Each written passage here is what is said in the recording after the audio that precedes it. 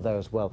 Let's just go back to Clifford May, who's been sitting with me as we see these pictures coming in live from Paris, and the security operation that's wheeled into action incredibly quickly this evening. In your view, to have gone to the attacker's house within a few minutes just shows how closely they are monitoring certain people. They are monitoring a lot of people, and if they can identify them, they have dossiers upon dossiers. The problem is that as they get so many dossiers, what is it that they can do about that? How many people can you, after all, manage to monitor, surveil, and keep track of?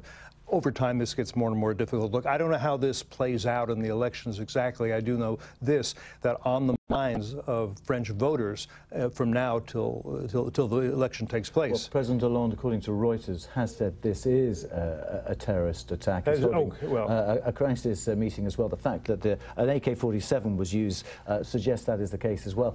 Also, in terms of the destabilizing effect something like this has in the run-up to the first round of a presidential election. Yes, because you know that voters will have on their minds terrorism, jihadism, Islamism, migration. And they will be listening to the candidates and deciding which one they trust to deal with this matrix of issues. They may be thinking less about the economy, less about a lot of other issues. This puts this front and center. And the question is, which of these candidates is most persuasive that he or she knows what to do about this, from France's point of view. And when you think of a country like France, a beacon of civilization, the fact that in the past 2 years, not just the big, really blood-drenched attacks like Charlie Hebdo and Bataclan and Nice, but almost on a weekly basis, just lower-level attacks against security officials. There was one only a few weeks ago, the Louvre, wasn't there, where a man was shot as he pulled out a cleaver. And there are various attacks that have been stopped. One in Marseille a few days ago that they have managed to prevent very well.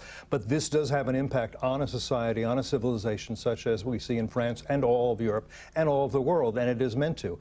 And it's easy to say, je suis Charlie, and I'm going to be tough, and we're not going to give up freedom, but I'm not sure it's true. Charlie Hebdo is not what it used to be.